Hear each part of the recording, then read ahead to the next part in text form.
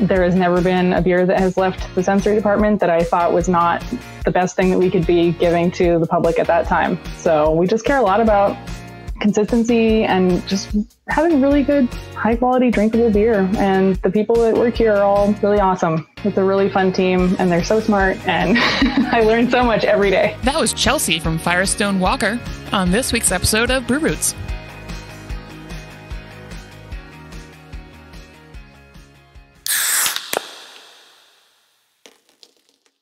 Thanks for tuning in to another episode of Brew Roots, where we tell the stories behind your favorite beer. This is Sound Guy Ryan, and joining me, as always, is Erica and Matt. Yeah, we are here today, and we are keeping warm thanks to our friends over at Shirts on Tap, because we have new hoodies. Oh, yeah. Major shout out to Josh, who hooked us up with some amazing hoodies. Some sweet swag. Yeah, and if you aren't linked up with Shirts on Tap, you need to. Do it. Because they've made some awesome products for us. And if you're a brewery that's looking to get on board with them, they have amazing deals for you guys, too. Like, their monthly shirts thing, they don't charge you. Yeah, it's awesome. You just sign up and make some amazing art and get some free publicity. It's pretty cool. Actually, this month is Neil from Gilded Skull. Whoop, whoop. Yeah, I'm very excited. Pretty excited. Yeah, and along with that, they have the whole beer merch thing. And this month, they're doing the Drink Mass beer, Drink Mass made beer. Shirt. Mass Beer Week. It's Mass Beer Week shirt. Yeah, it's super cool. I pre-ordered mine. I also pre-ordered one for one of my friends for a birthday gift. That's nice. And it's really cool because you really see where the armpit of Massachusetts is.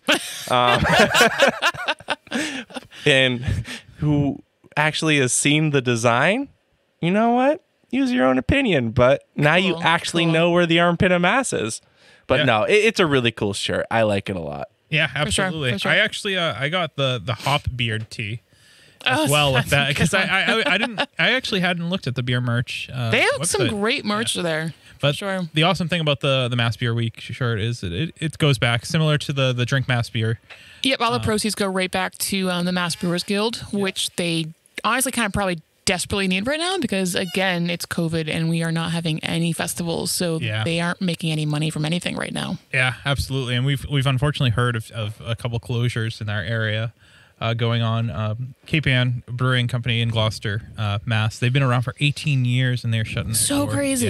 Yeah. Which is a bummer, go. because they've been on our list for a while to get them on. And, I'd love to still talk with them just because of the knowledge that's been throughout that door, and people who work there, I'm sure they're interspersed throughout. Yeah, absolutely. And then the other thing is we heard that Night Shift Lovejoy location is going to be closing. Just temporarily. Not forever, but I'm sure they're not getting a whole lot of business being in Boston right now, and there's no sports, but you can't attend them. So it's tough. So hats off to those people. I hope to see you on the other side. Yeah, absolutely. There's some cool beer news going around, though, right now. I mean, we're seeing a lot of cool limited releases of beer. Yeah, no, definitely. We've been trying to share as many as we can without inundating all of you people. Yes. So, make sure to follow us and follow Mass Brew Bros to stay up to date on that. Yeah, absolutely. Today I picked up a 4-pack of Bodega Juice from Spigot River. Delicious. And that's what we're drinking right now. And people might actually cringe when they find out that I've been drinking a lot of New England IPAs. Maybe not cringe, but he's going shocked. through a phase. Shocked. Yeah. Yep. I support you in every way, shape, or form. Yeah, they're good. Listen, I did not. Listen, they're not bad. They're not bad. There's a reason that they're the most popular. Right. But this one's really. This one's nice. It's very clean. It's easy drinking. What's the percentage on it? 6.5. 6.5. It makes you say "yer." That's what it says on it. A juicy New England style IPA. This beer will make you say "yer." Yer. Here. Okay. Yeah, it's good. This is my second offering from Spigot River, and actually, I've had a few of theirs, and honestly, I've enjoyed all of them. Yeah. And we're in talks to go speak with them pretty soon. Yeah, so stay tuned, which is cool, because the Merrimack Valley, which is in our area, it's kind of blooming now. Yeah, in a sense. We have Oak and Iron. Yep. Well, there's more. Lowell. I mean, we have Lowell. Yeah, we have 2 in Merrimack and Navigation, Spigot, and then Oak and Iron. Yeah, so all doing great things right now. Cool. Yeah. Other than that, I've been drinking a lot of Jack's Abbey. a ton of. Well, you got that Pride and Park. Oh, what's he? Yeah, what do you have, Ryan? What you call it? Oh, I can't think of. So yeah, the so name right now. I started my day off setting up for our interview. Stay tuned; it's a great interview. Solid. It's a little long. It's V long. So I started my day off with a Augustine 13 degree from Schilling. It is the Politamave Lager. So amazing. And then I did the Schilling box style pale lager, which is called Winter Hammer. And then I finished off with the Elaborate Metaphor, which is a New England Pale Ale from Burlington Beer Co. Wonderful. Nice. Solid day for you there. It's a great day. Yeah. All I picked up at the city in Seabrook, New Hampshire. Ryan's favorite place. Favorite place. My fave. Yeah. Yeah, that's what I have been drinking is Jack's Abbey. Solid time. What about you? Just a bunch of odds and ends. Yeah. Just honestly trying to go through my beer fridge and get as much. On my days off, I just start drinking like at lunch. Yeah. And I try to drink like 4 beers a day on my days off just so I can try to make a dent. It's so tough. It's tough. But yeah, no, it's good. I mean, so I had a couple from Fort Hill. What else did I have? I had some from Shoveltown. They're doing amazing beer. Yeah. Honestly. If you can get it, I think they're delivering now as well. So if you can get it, do it. Hey, Andy, how are you? It's so good. Andy, I love you. And the rest of the Shoveltown team. Oh, of course. Of course. But yeah, and then otherwise, outside of that, Pink Boots News, we have our first meeting of the year. Woohoo! Super exciting.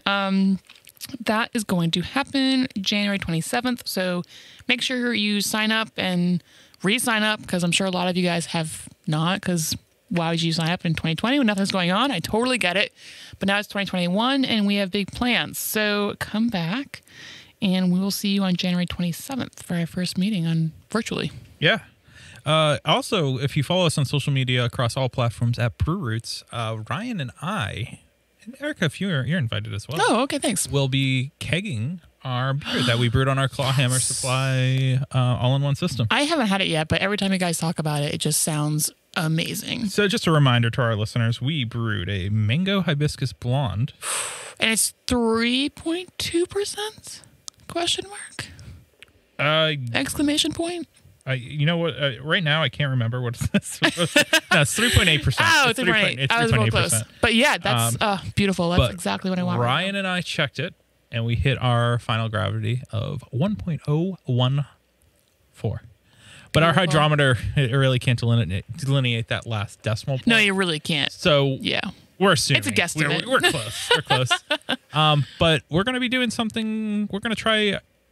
it's called, I don't know if it's really called instantaneous carbonation. Forced carbonation. Okay. We're going to try forced carbonation. Nice. So if any of our listeners have any tips on forced carbonation, we're doing it on Sunday. So this episode's getting released on a Friday. So send us a DM quick. Yeah. Stat. Yeah. I've never forced carbed anything. I've always been in the school of being patient. But a lot of people that I know who homebrew are always like impatient, like they're super impatient. Yep. So they force carb, and a lot of people have good results. Yep. I haven't heard a lot of people say, "Oh, you shouldn't do that." Yeah. That regular carbonation, like waiting the time that you actually need to wait, is better. We're just super fortunate that we have the pump to do it. Yeah. So I think exactly. we have all the tools to do it. Sure. I think the correct way. And we're going to do a CO2 transfer as well. So we're going to make sure that we don't have oxidated beer. Yeah. Which kind of brings us to the point of our episode because nobody wants oxidation in their beer. Oxidated beer. Oxygen in beer. I do. Gross. Oh wait, no. Yeah, we teased it last week and we mentioned something called retrograde. Retronasal. Retronasal. Yeah, retronasal. Retronasal. And we spoke with Chelsea from Firestone Walker. You may or may not have heard of them. You may or may not have heard of them. Indeed. But Chelsea's awesome. She's so cool. She's a former roller derby extraordinaire. Yes. So she's a total badass. Total badass. I mean, on top of just being in the beer industry. Yeah. And being a woman. So yeah. Yeah, you know what? You're right. You're right. But I think this episode's awesome because we have been like people, when we put up polls, what would you like to hear? People overwhelmingly want to hear about beer sensory, which we get, because honestly, so do we. Yeah, and we did the surround course, and that touched on it slightly, but I mean, this person does this as a job. She does this every day. And it's a blessing and a burden, I think, for her, because like, as you will hear, it's ruined everything for her. I mean, it's awesome to know those flavors, but then when you try something, now you can't not taste them, right? Yeah. So you might have heard terms like diacetyl or something that tastes like buttered popcorn. Cardboard. So we go into a lot of those off flavors in this episode, and it's really cool because I certainly learned a ton about this, and I think our listeners are going to learn a ton. And she gives you some really fun at-home projects to do to kind of find and understand what oxidized beer is and what other off flavors are, which is really cool. So you can learn a lot from this.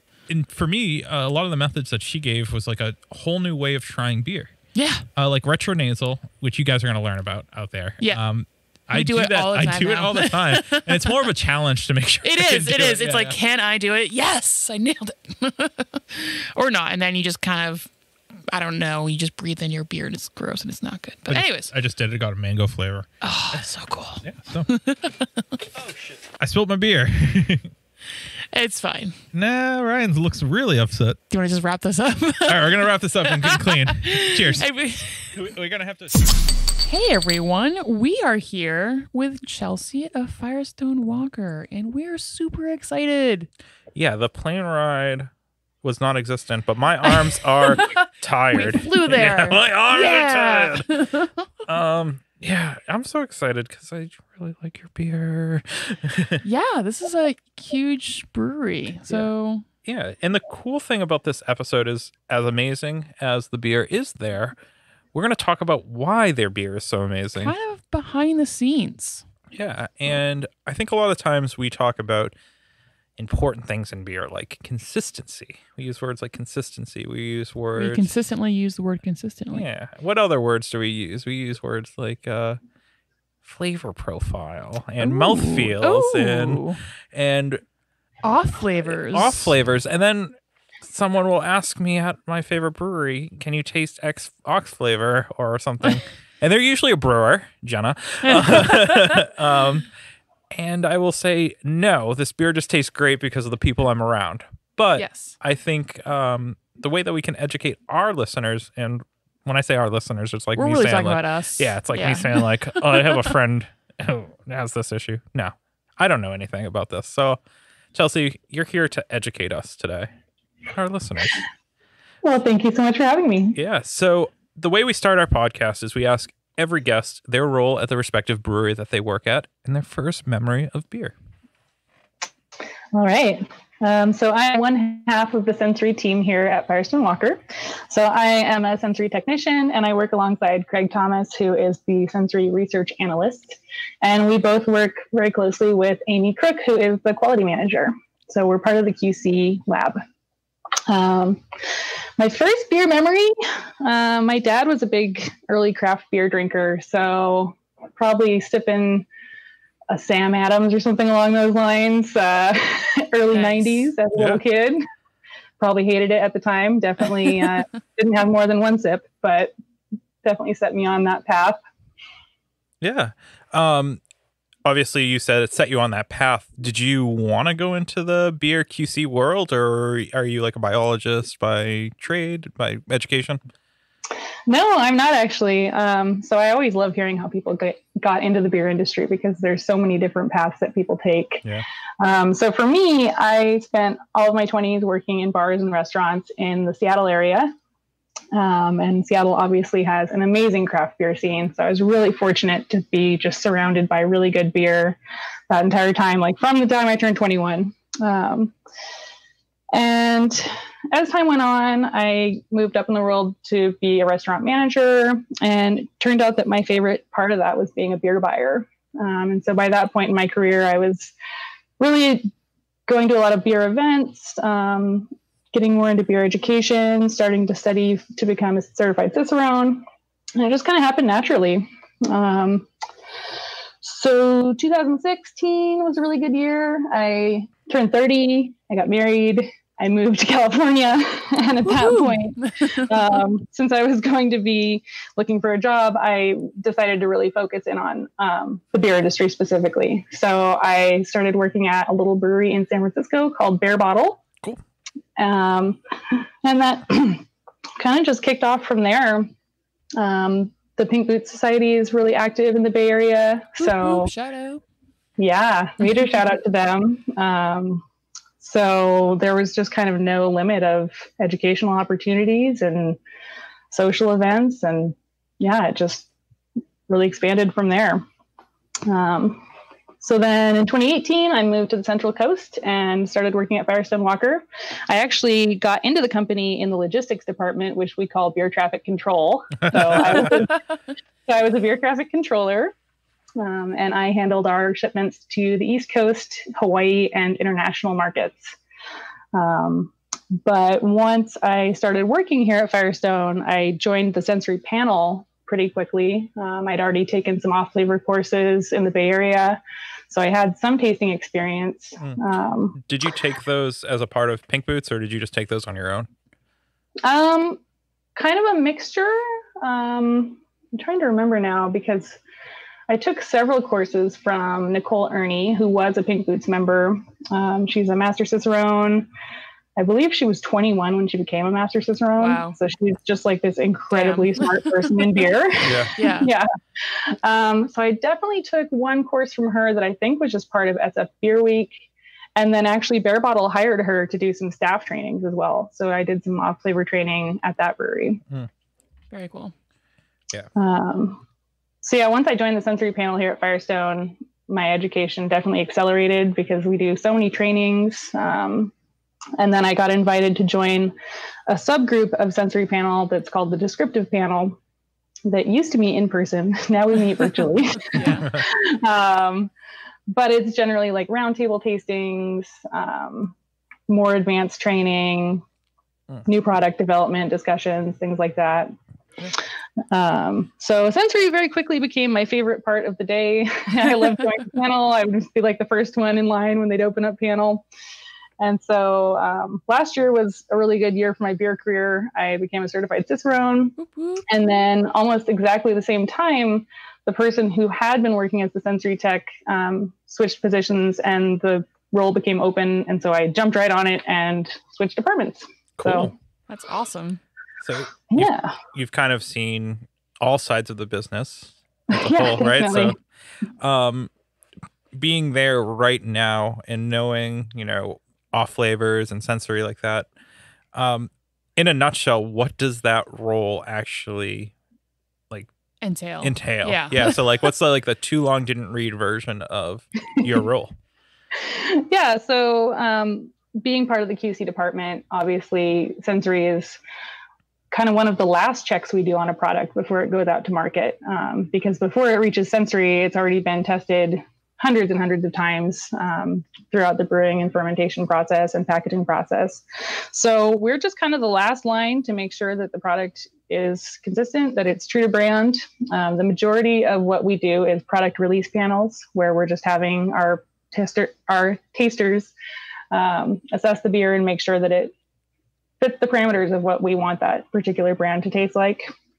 We also use sensory to develop shelf life profiles for the beers. So we taste them as they age and kind of develop the standard for what point is too old for that particular brand, because it definitely varies depending on the style of the beer.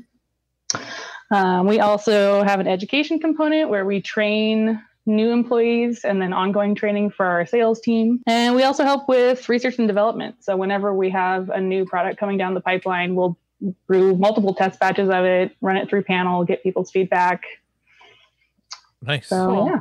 That's a lot. Yeah. Well, you answered all my questions. Interview over. No.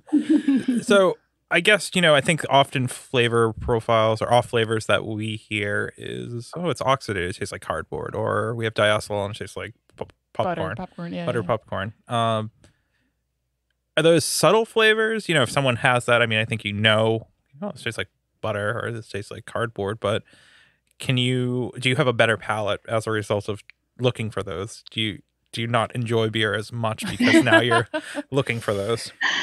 Actually, yeah. Knowing a lot about sensory is a double-edged sword because once you have learned how to identify those flavors, you can't really turn off that part of your brain. So I'm a total pain in the ass to go drinking with. Like, I can't tell you how many times I've gotten a beer, I take one sip, my husband looks at me, he's like, oh, what's wrong with it? Like, do we need to trade? So a lot of it is just practice, really.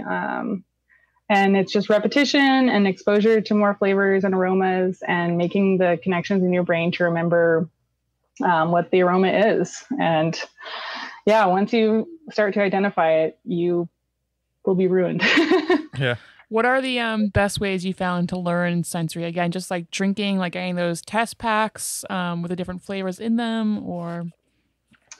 Yeah, there's a lot of different ways. I'll go ahead and plug that on the Firestone Walker blog. We actually just had a post that came out from the sensory department about off flavor training at home.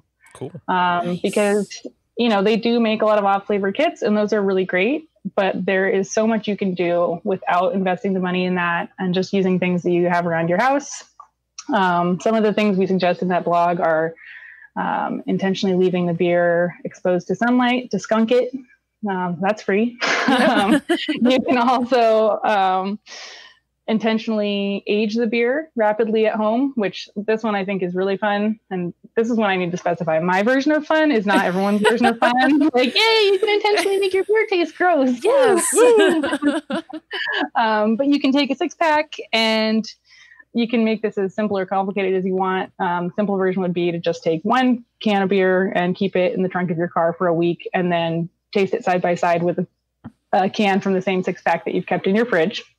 So then you'll be able to tell the effects of just 1 week of hot, cold temperature fluctuation and how much that will abuse the beer. Yep. If you want to get fancy with it, you can stagger it and put a couple beers into your car like 1 week apart. So then you'll have like a 3-week warm store, a 2-week warm store, a 1-week warm store, and then your 3-week cold store to compare against.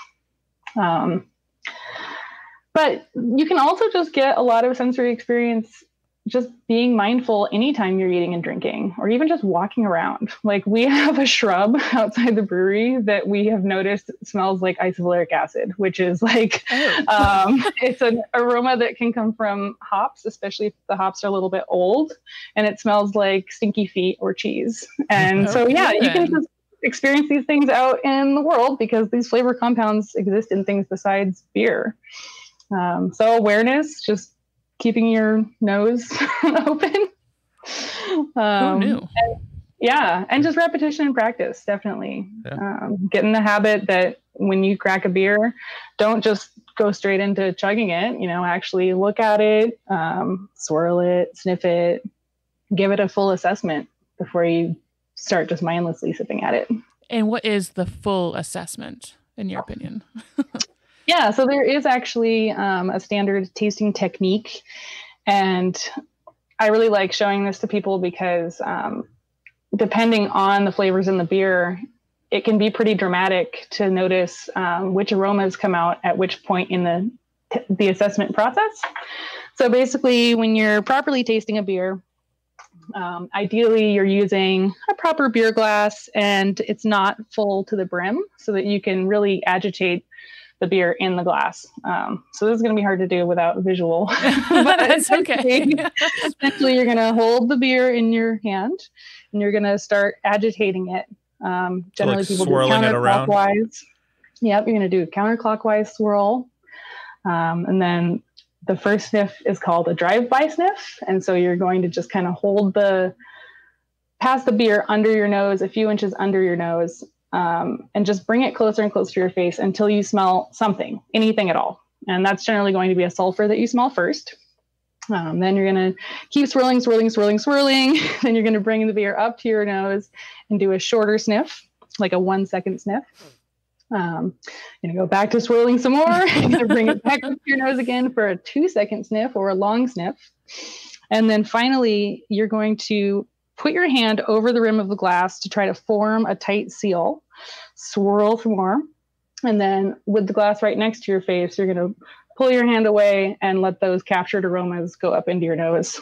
And you'll notice that there are compounds that maybe you won't smell at all until you get to that very last covered sniff.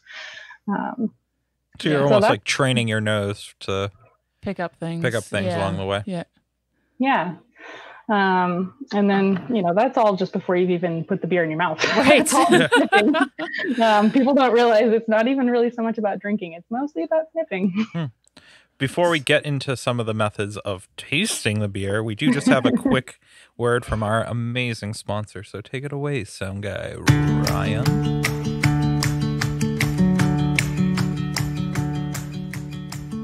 Did you know that your favorite Massachusetts breweries use hops from a local family-owned hop farm right here in Massachusetts? Our friends over at 4 Star Farms are there for you whether you're a commercial brewery or a small batch home brewer. Make sure to head over to their website today and get your hands on some of the best and freshest hops available locally. Cheers.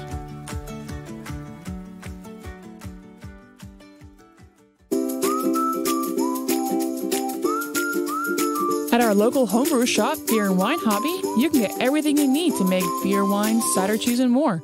Not sure where to start? They have knowledgeable staff there to help. Beer and Wine Hobby is family-owned and located in Danvers, Massachusetts. Visit their website, beer-wine.com, and use our promo code BREWROOTS for 10% off your online order today.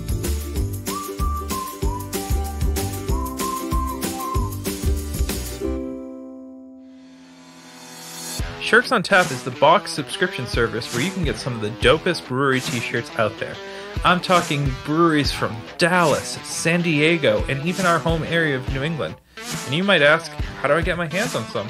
To get your first box for $5, click the link below in our description, or head on over to our website, breweroots.com. Remember, drink better beer, wear better shirts. And we're back. So Chelsea, you were talking about, you said it's not so much about tasting the beer. It's a lot of sniffing. Sniffing, yeah. But I'm sure you do have to taste it to get some of those flavors and sensory. What's some methods that you use tasting-wise? Yeah, so after you've done all the swirling and all the sniffing, you're finally ready to actually taste the beer. Yay. So you're just going to take a normal sip and just make sure that the beer makes contact with all the different parts of your tongue. Then swallow normally. And then one thing that's a little bit hard to explain to people, especially without being seen, you're going to then do another type of sniffing while you're exhaling. So you're going to take a sip of your beer, and then as you're swallowing the beer, you're going to breathe out through your nose. And that's called retronasal. And so that's going to allow you to basically use scent receptors to smell what was in the back of your throat, if that makes sense. Interesting. So there are other flavors that will only come out during the retronasal that you didn't get in the orthonasal, which is normal sniffing into your nose. I'm learning so much. This is crazy. I'm just trying to think of how I swallow and I know, right? That's what I was just thinking. thinking. Without getting beer up and through my nose. Yeah, I will say I spill a lot of beer when I'm tasting. Yep. I definitely have accidentally sniffed the beer up my nose before. So good to know, because that's happening. Yeah, we're going to try all of these after. So there's other sensory as well. So I'm sure looking at the beer is part of it. Is part of it? Yeah. Yeah, absolutely. Yeah. And really the visual assessment is the first piece, because you're going to get a lot of clues from that. You know, it does it have foam? Does it not have foam? Is it clear? Is it supposed to be clear? Right.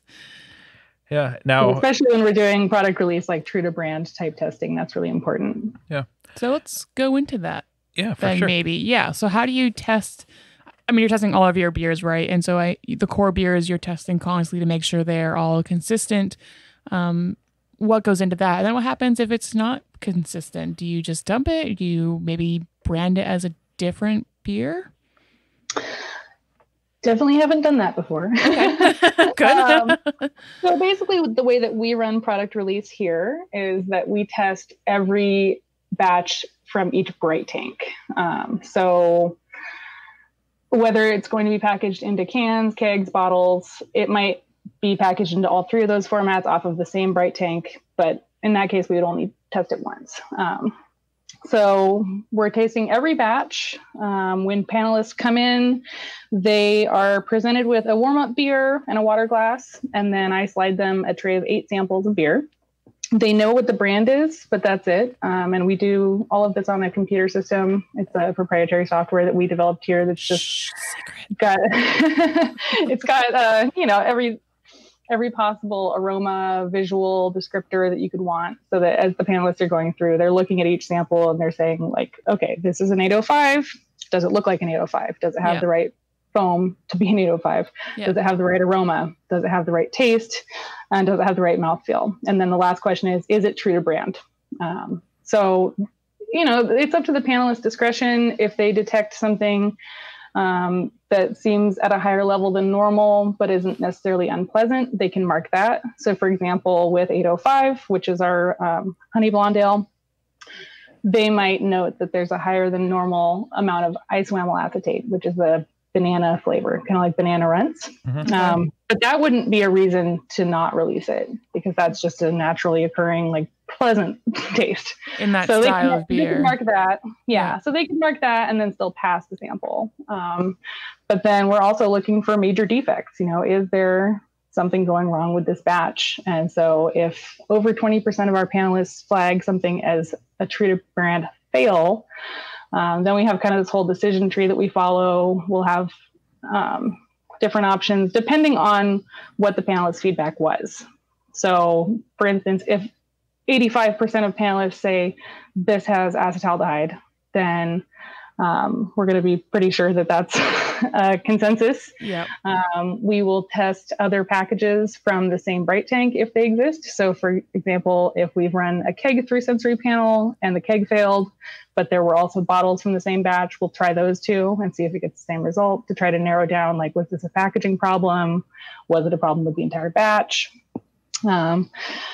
And so ultimately it gets kind of escalated depending on the panel results. And ultimately it's a manager's decision of what to do. In the time that I have been running sensory panel, we really have not had any, what I would say, like a show-stopping problem. So no tank dumps. Yeah. Yeah, we have not had recalls or tank dumps or anything like that. So knock on wood. Yeah, right. Yeah. So sound guy Ryan has a question, and he can't unfortunately be in the interview. I have to read it through text. Triangle tests.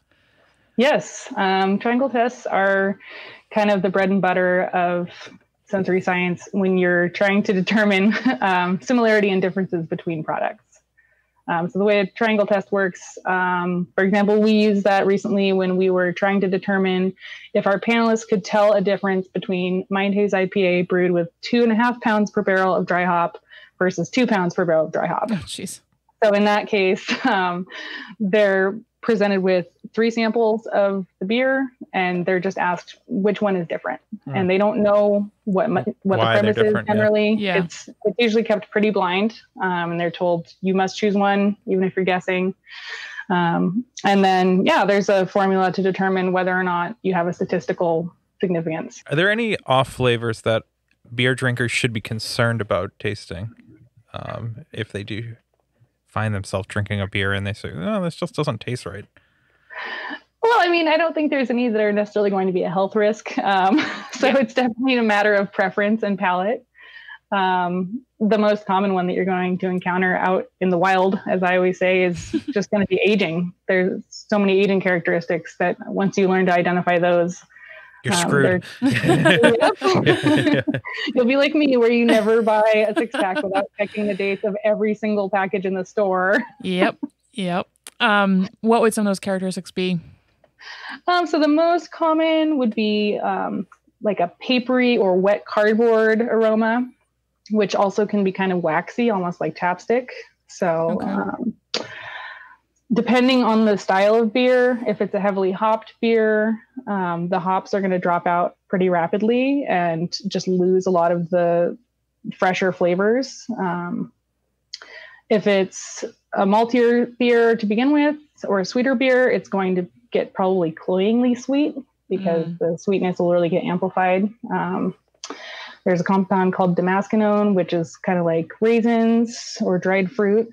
And that one actually can be a positive attribute depending on the beer. Like, it's in a lot of barrel-aged beers, and it's a good thing.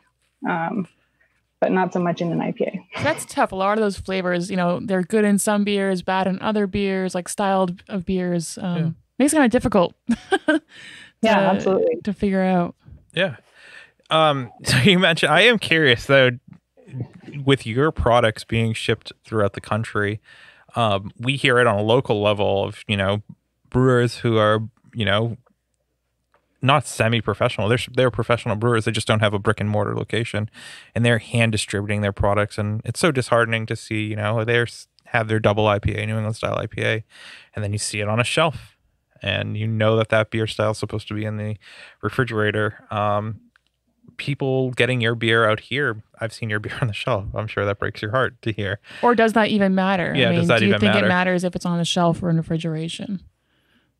It does matter, unfortunately. Okay. I do wish that every bottle shop in the world could afford the space and refrigeration to keep everything cold, but I know that in the real world, unfortunately, that's not always how it happens. For Firestone, we do make sure to maintain cold chain all the way to the point of distribution. So all of our shipments are refrigerated. It's part of our contract with distributors that they will agree to keep our beer under certain proper conditions. But yeah, once it gets out to retail, unfortunately, we lose a lot of the control over the product. How long do you think is kind of the time frame when it's like this beer's been sitting here for a week or a month or whatever, and it's like we got to get that off the shelf? Well, it's definitely going to depend on the brand and the style. Yeah. So that's one of the things that we do with establishing shelf life, because a heavily hopped beer is going to show age much faster than, for example, a stout. Yeah. So for me personally, I'm pretty sensitive to flavors of aging. So personally, I wouldn't buy a beer that was more than 3 months old. Okay. But I think for the average consumer, a 3-month-old cold stored beer is going to taste perfectly fine. Right. And what if it wasn't cold stored? Then it's a exponentially faster process of degradation. So maybe 1/10 as much time as if it were cold stored. Wow. Holy cow. Okay. Yep. That's kind of what I thought. Before we get into looking at how you guys develop new recipes and your involvement in that new recipe, we do just want to give a quick shout out to our sponsors. Take it away. Please. Are you a solo artist, band, podcaster, or anyone else who needs recording services? Well, we got a place for you where your vision can become a reality. Welcome to Small Pond Studios, built by hand with heart and sweat equity by musicians for musicians. Go to smallpondstudios.io to reach out to get more information. And make sure you let them know that Brute sent you.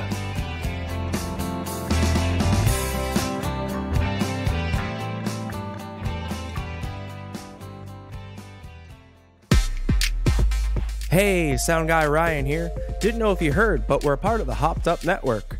There you'll find other informative podcasts about beer. So go ahead, follow them on social media, and visit them on their website, hoppedupnetwork.com, to learn more about the people, beer, and breweries from around the country.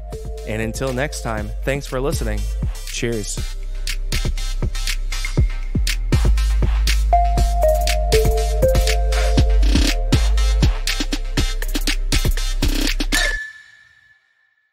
So Chelsea, I'm sure that you have a hand in not developing new recipes, but assisting, researching and assisting the final product that's out there. But to me, that sounds like a band of all-stars trying to decide, like, this is the best song in the world, and we all have to agree that this is the best song in the world.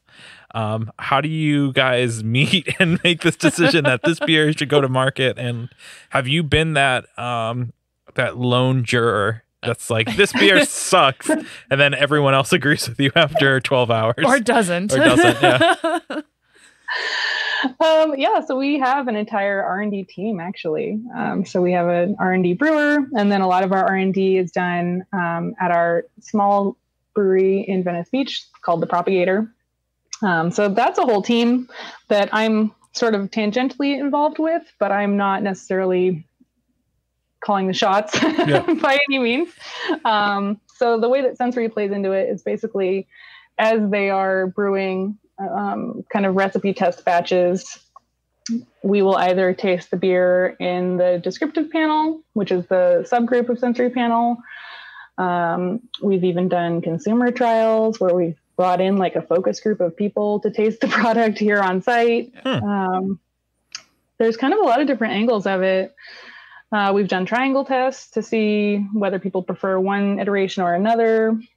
There's a lot of different ways we've solicited feedback, both from our tasting panel and just from broader markets, basically. So what is the description panel that you've mentioned a few times now? Yeah, so the descriptive panel, I believe there are 10 of us on it, and it's a whole mixture of employees, and people are selected for the group based on their attendance in panel, their performance in panel, because we do a lot of trainings and tests, so you get to know which panelists are better than others at picking out off flavors and distinguishing different beers. So we meet once a week, and it's a really great group of people, great palates. I think the most fun part for me is just when you're in a roundtable tasting environment, you know, you have one way that you perceive the beer, but it's always really fun to hear other people's impressions. So, you know, we were tasting this beer wine hybrid, and everyone's talking about the grape aromas and things along those lines. And then someone else said, I'm just getting butter on white bread. And so everyone's like, and they re-swirl their glass and they sniff and they're like, oh yeah, you're right, totally, butter on white bread. Now, how much of that do you think is like a mind over matter situation? Like, oh, I taste Sprite, and everyone's like, oh yeah, Sprite, you're a genius. Well, we don't always all agree, that's for sure.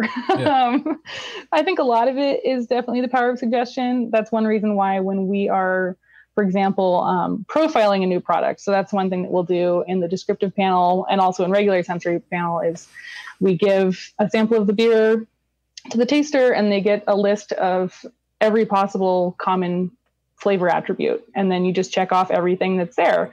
And I feel like that's a pretty different experience to have the list of flavors in front of you and pick from that than to just sit there with nothing in front of you and try to pull out of thin air like, it smells like grapefruit, I think.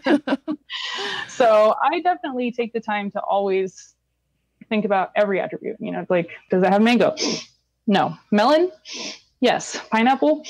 Yes. Oh God. That is a lot.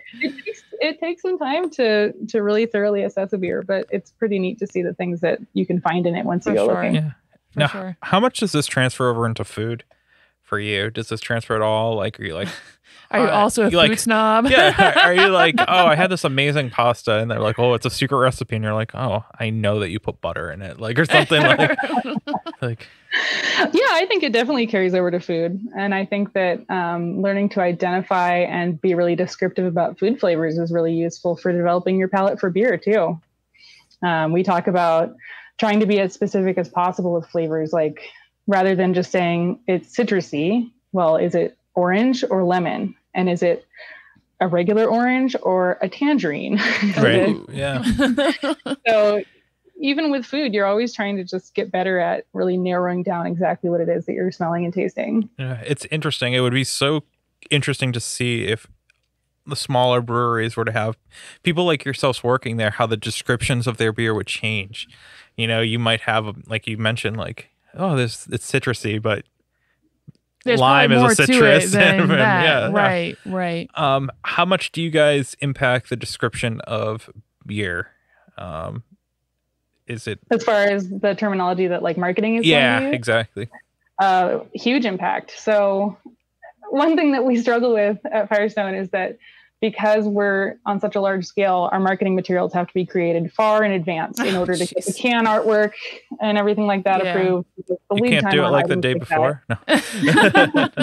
Yeah, unfortunately, you know, since we're not just printing our own stickers and putting them on 16-ounce cans like on the line, we have to plan stuff way in advance. So it's definitely a combo. Some of the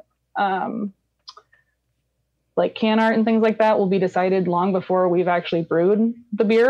But when it comes to, so, you know, when you see like juicy, hazy, tropical on a can of Mine Haze. That was determined in a marketing setting long before we actually made the beer. But then if you were to come to our tap room or go to our website and read the more in-depth descriptions about the mouthfeel and the aromas, that's all coming out of the sensory panel. Yeah. Gotcha. We see a lot of beer being done with milk sugar right now, and that giving that mouthfeel. Yeah. Has that been with new styles of beer coming out? Has that had to be like a new mouthfeel that you guys come up with terms for it, or like what is it? I don't feel that we've had to do too much adjustment to our lexicon with the mouthfeel component of it. We are always adjusting our lexicon to make sure that it's including all of the most common characteristics in our beers. So for example, like melon and mango were something that we added recently to our lexicon because we hadn't really brewed so many beers that had that flavor. But now that tropical Southern Hemisphere hops are super popular, yeah, we definitely had to make that adjustment. All right, Chelsea. So what do you want us and our listeners to know more about sensory and everything that's out there so they can be more informed beer drinkers? I think one thing that people forget about is that for a good quality beer experience, you are going to benefit most from selecting a beer that is going to be super fresh. And I always just look for whatever the local selection is. It's easy to get caught up in trend chasing or looking for specific styles. For sure.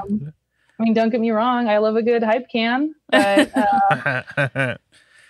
I couldn't say necessarily that I have a go-to style because I'm always just going to be trying to pick out whatever is done best by the brewery that I'm at or in the area that I'm visiting. Back when people could still travel. Right. Yeah. And I think you have a good point. The beer that's brewed locally is probably going to be the freshest, right? So that's kind of what you probably should go for. Support local. Yeah. Yeah. And super random. I'm pretty sure I know the question to this. The answer to this. Right. Drinking beer out of a can versus a glass. Thoughts? It's definitely going to impact your tasting experience. By pouring it into a glass, you are allowing a lot of the flavors to escape into the headspace of the glass, and it's going to be easier to pick up those aromas. When you're drinking straight out of the can or the bottle, it's pretty much the same as if you were drinking with your nose plugged. So you're missing out on a lot of that experience. And so that's actually a Tell fun Hetty question. Topper that. It's funny that you mentioned that because I think a lot of people, when they first try craft beer, they're not having the best first impression of it because they're drinking it straight out of the can or out of the bottle. And so this is where that retronasal impact comes in because you're not really smelling that beer until you're exhaling after swallowing it. And so you're going to have this really warped perception of what it smells like. You're just going to be getting a lot of the bitterness without a lot of the fruitier or floral aromas. So I think it actually gives people an unfair impression of craft beer if they don't drink it out of a glass. So definitely drink out of a glass if you can. This whole retronasal thing is something we're going to have to practice. We're going to have to try it. We just got to do it every time. Take a video. Yeah. Obviously your palate changes when you eat some food with beer. So when you're doing these sensory panels, obviously just what are you using as a palate cleanser? Just water or? And do you fast like for hours beforehand? We ask panelists not to eat for 30 minutes before coming to panel. That's not bad. I could do it. I think I could control myself. Yeah.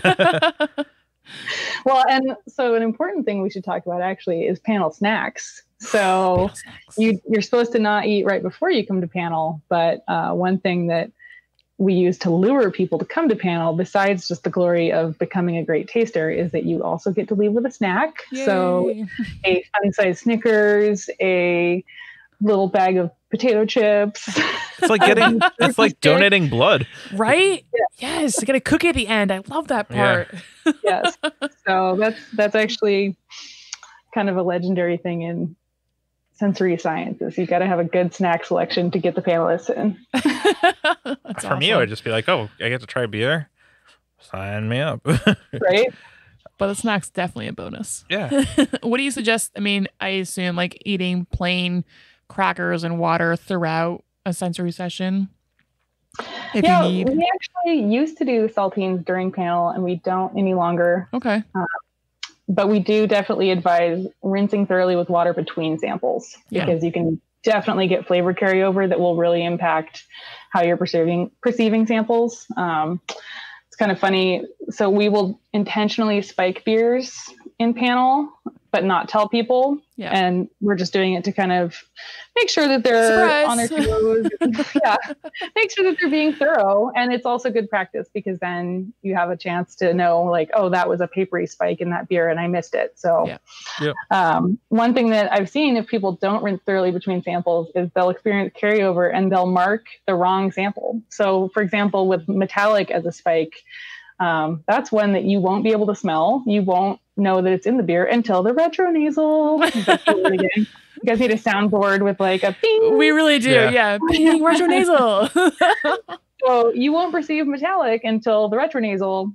And if you don't rinse thoroughly, you can actually not notice it until the next sample. And so I've seen people do that. It's like it's in sample number 3, but they marked it on sample number 4 because they still had it in their mouth. Oh my God, I might be retronasaling my like 4th beer. You mentioned earlier in the interview about proper glassware, and I think we always see people drinking the wrong beer out of the wrong glassware. And I guess in our environment, we see people just drinking out of whatever the coolest cup is sometimes. How much does that matter? Yeah, how much does it matter? I really do love the trend of ridiculous beer glasses. My favorite ridiculous beer glass is one that Omnipolo uses that's like baby faces. Oh my God. I don't know if I've seen that one. I have, Omnipolo baby chalice, and you'll see it. Okay. They're like sculpted in the glass.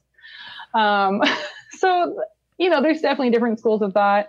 I think that there is a really solid argument to be had for the general concept of glass shape affecting your perception. I don't think it's necessarily as critical to have like Belgian style where they have the branded glass for that exact beer. I think that's a little excessive, but you will definitely notice a flavor impact. If you were to pour the same beer into just like a straight-sided juice glass and then into a tulip, you'll notice that the tulip is going to do a better job of the aromas and things, right? Yeah. And I think the most important thing isn't even so much the glass shape, but the cleanliness of it. Beer clean glasses, it's a big topic in like the Cicerone world, but it is a real thing that, you don't want to go to a bar and be served a beer where it's got bubbles clinging all over the side of the glass.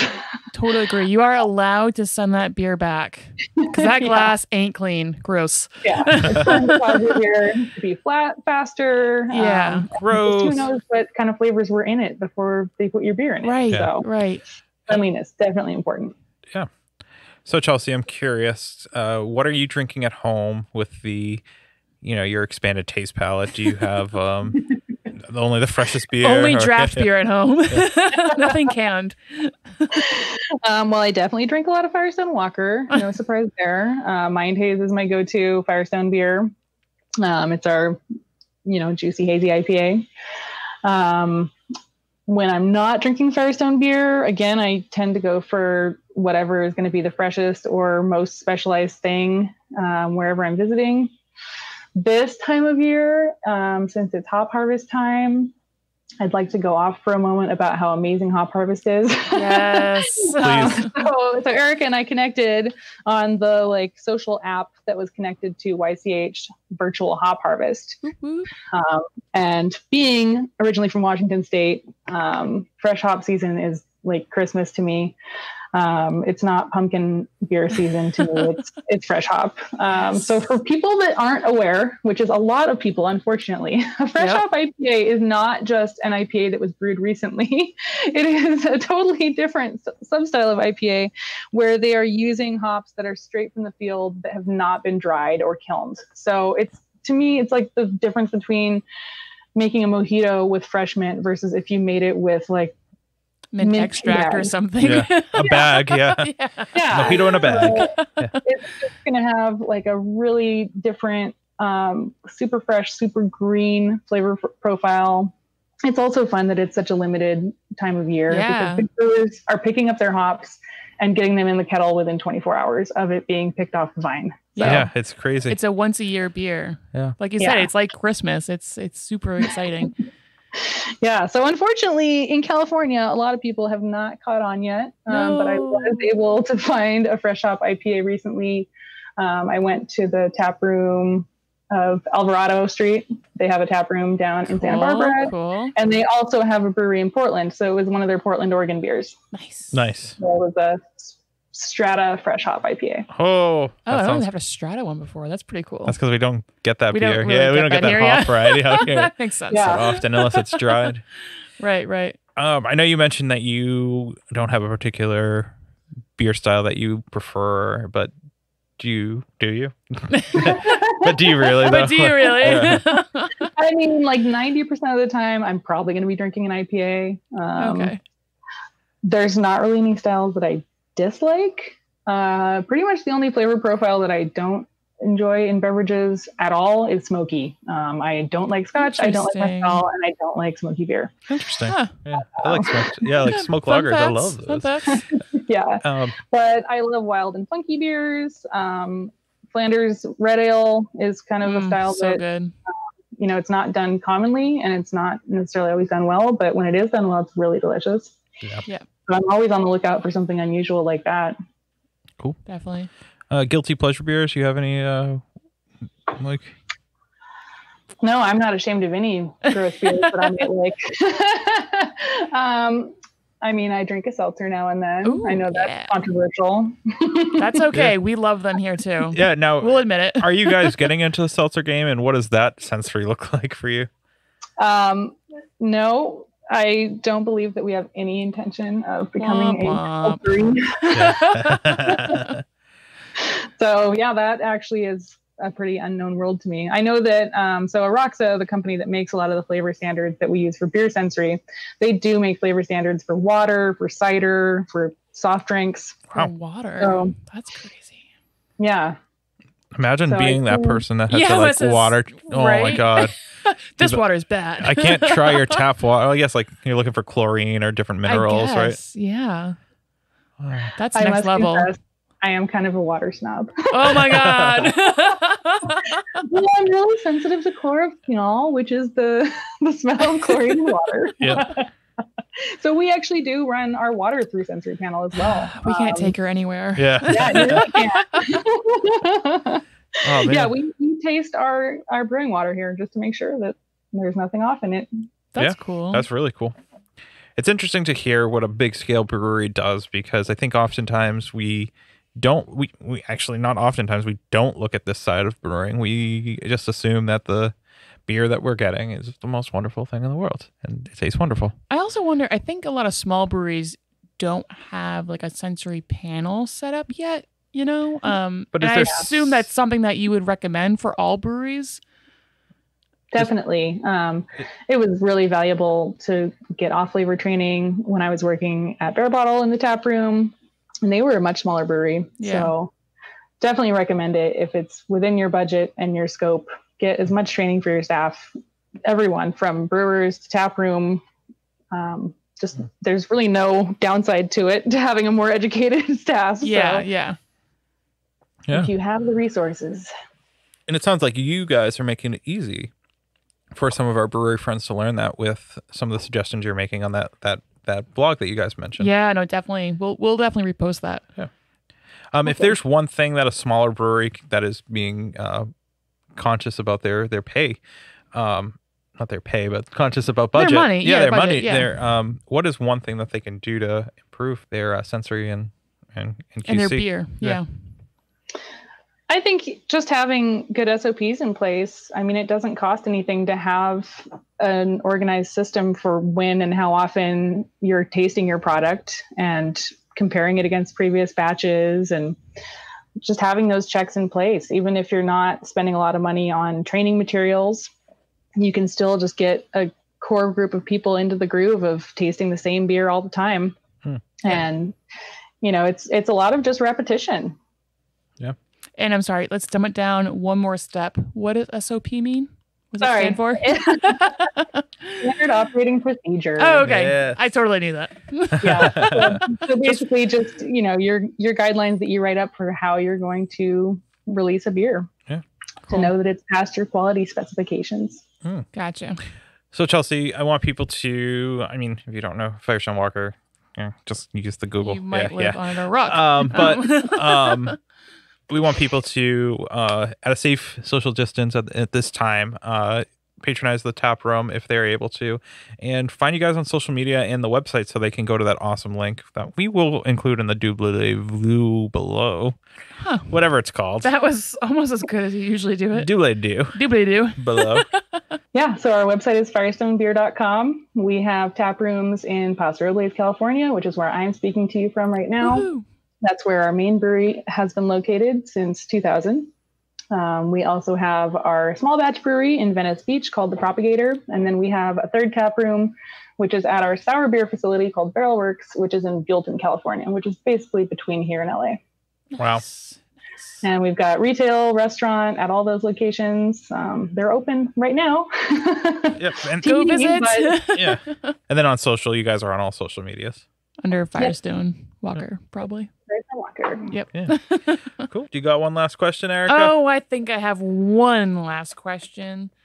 I would like to ask all of our amazing interviewees. Guests. Yeah, guests. Friends. There we go. Guests, friends. Lifelong friends. Lifelong best friends, besties. What are you most proud of? I am just honored to be part of this team every day. It is honestly really magical to work at such a high quality brewery. And I'm not just saying that because I work here. I'm honestly really proud of the beer that we release. There has never been a beer that has left the sensory department that I thought was not the best thing that we could be giving to the public at that time. So we just care a lot about consistency and just having really good, high quality drinkable beer. And the people that work here are all really awesome. It's a really fun team and they're so smart and I learn so much every day. Yay. Yeah. That's awesome. Well, Chelsea, take care and stay safe out there. Thank you. You too. All right. Cheers. Cheers. Cheers.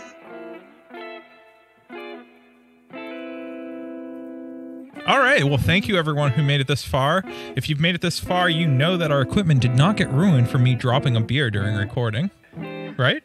Right. Yeah, it's fine. It's fine. It's fine. Ryan is so mad at me. He has not stopped staring at me the whole time in anger. Maybe it's because he loves you.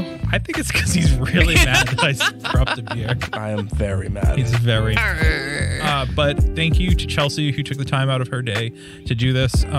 Awesome episode. I learned a ton. I think Eric and Ryan, you guys learn anything? Absolutely. Totes. Yeah.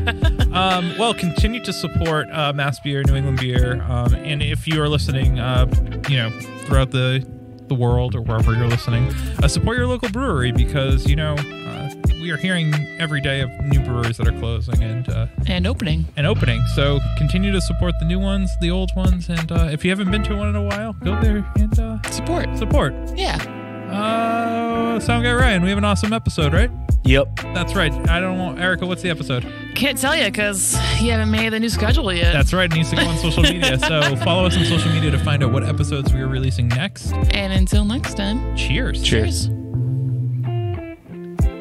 No, just do the outro. Just do the fucking outro. Oh my God, there's so much pressure. It is not St. Patrick's Day. It's not even fucking Valentine's Day. Just do the outro.